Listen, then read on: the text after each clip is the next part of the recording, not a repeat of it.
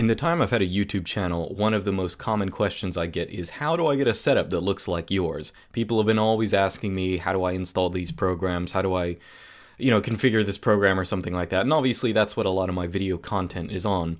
But a couple of years ago, as many of you may well know, I put out LARBS. You can get it at LARBS.xyz. And the idea behind it was just a series of shell scripts that can deploy dot files and install required programs and set up system settings.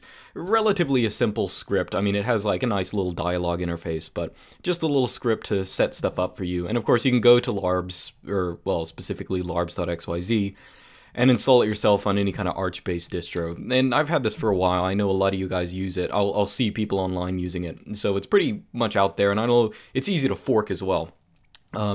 Anyway, as time has progressed, as many of you know, I've been using DWM, and some of you have noticed that I'm actually not even using Arch anymore. I'm actually using Void Linux. I think I might do a video on that again.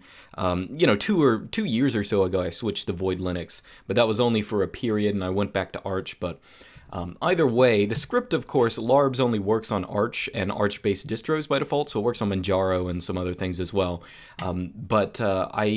I'm thinking about basically forking the project or splitting it in half, because really I'm using Void Linux more nowadays, and I'm probably going to continue using DWM. So there's now going to be, I guess, a legacy version of LARBS that's going to have Arch Linux that can be installed on any kind of Arch-based distro that has i3 and all the stuff that I've had on my channel before. But I'm going to be putting out a new version of LARBS pretty soon. In fact, it's sort of already in alpha testing. You can try it out if you really want. But once you install Void Linux, which the Void Linux install process is actually a little easier because they actually have like an auto installer for it. But once you set up Void Linux, you can actually run a new LARBS script. You can get it at the website. The link is there, or at least the command is there. And it will really just do the same thing, but for Void Linux.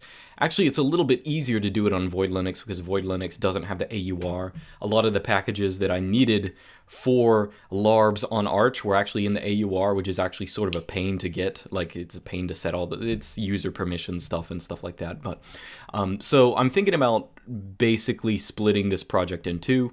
And for those of you who use it, you can, of course, still use it. And I'm still going to be updating the dot files from before. Oh, by the way, the thing you're watching now, this is actually like the, what is it, the Gorse, whatever, I don't know what the program's name is, the Gorse visualization of the dot files repository, so that's what you're seeing.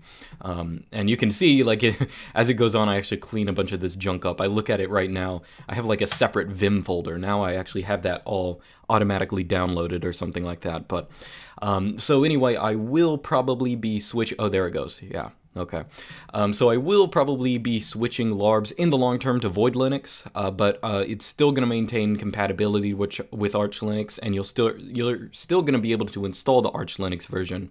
I'll just probably be updating it less. And one of the reasons that this is sort of an okay thing for me to do is I noticed that I've been changing the configs way less. Like, I think the Arch Linux settings with i3 and with all that kind of stuff, I sort of stopped making major changes to them because they were pretty much as good as I wanted them to be. They were pretty much highly usable. I had a good manual and all that kind of stuff.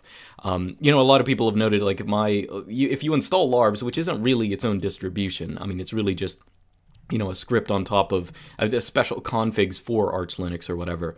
But a lot of people have noted it's arguably better documented than a lot of other like actual distributions, because I put like a whole other README and all this kind of junk in it.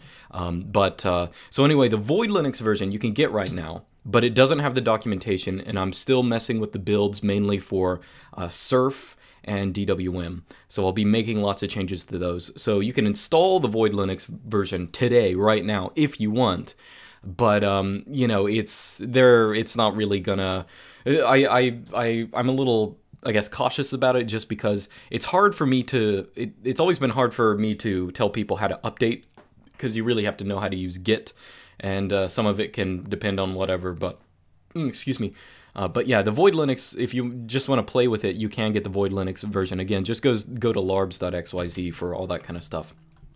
And now anyway, I'll be doing other videos on DWM and other things that I'm actually, if you've used LARBS before, you know you can actually, you can like stream videos from my YouTube channel with like a menu inside.